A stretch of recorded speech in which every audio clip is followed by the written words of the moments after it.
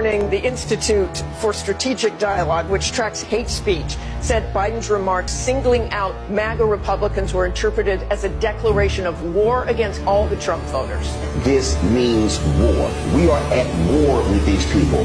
These folks are evil. They have allowed evil into their house with Donald Trump. He has now dominated the party. This evil is spreading. Republicans have literally ran this country into the ground. This is what this MAGA agenda has been all about. It's been about distorting the truth.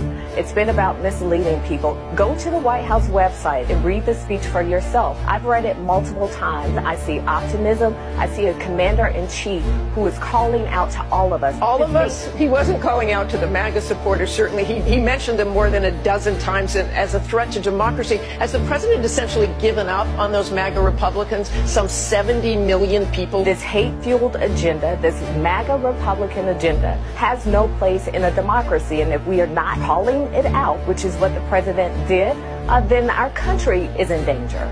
This MAGA agenda has no place in our democracy. We are a threat to the American state. So Trump supporters are already speaking the language of violence. And this is all as they defend their dear leader. President Trump is coming up. Ed and Karen, back to you guys. The 45th president is coming out. Here's Donald Trump.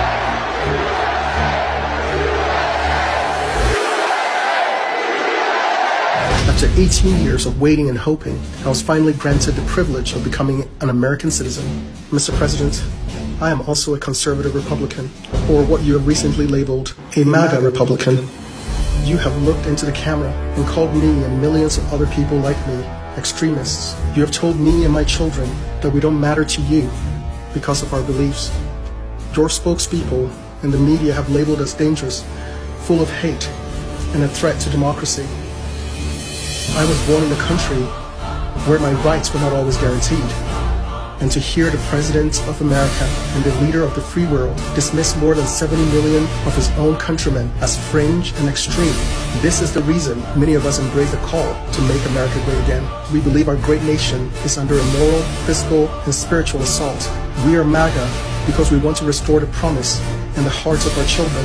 We are MAGA because we believe in freedom of speech, a religion, limited government, and the rule of law.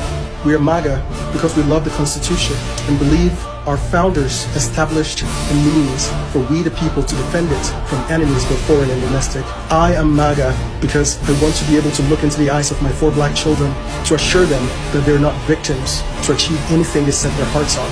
We believe our leaders should put America first.